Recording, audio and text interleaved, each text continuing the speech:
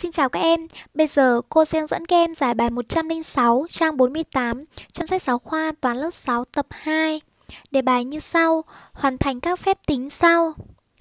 Ở đây, người ta đã cho các em các phép tính 7/9 cộng 5/12 trừ 3/4 và người ta để trống cho các em các dấu 3 chấm. Như vậy chúng ta sẽ phải điền các số thích hợp vào dấu 3 chấm để thực hiện xong phép tính cộng trừ các phân số này.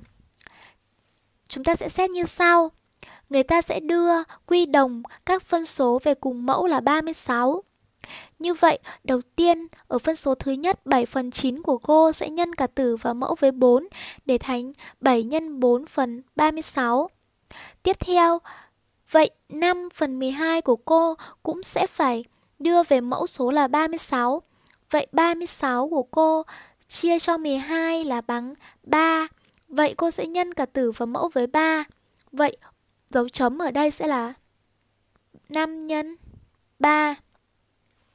Tiếp theo, trừ 3 nhân với một số 36 chia 4 là bằng 9. Như vậy thừa số phụ ở đây là 9. Vậy sẽ là 3 x 9. Tiếp theo chúng ta sẽ xuống phần phía dưới. 7 x 4 là bằng 28. Cộng với 5 x 3 là bằng 15. Trừ cho 3 x 9 là bằng 27.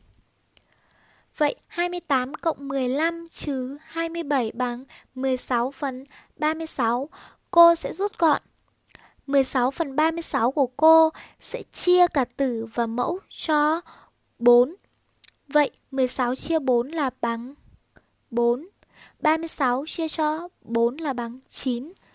Cô vừa hướng dẫn các em giải xong bài 106 ở trong sách giáo khoa.